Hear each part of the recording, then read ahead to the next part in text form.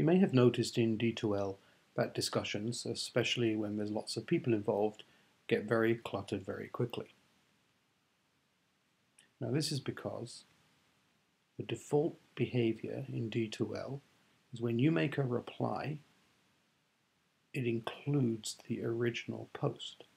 And so you can see as the conversation builds and more people reply, the post gets longer and longer and more cluttered.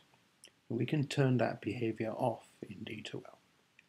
So I'm in the discussions area and I'm looking at the settings button. So in settings, I'm looking for reply settings, and I want to make sure that include original post in reply is unchecked. So once you've unchecked it, you click save.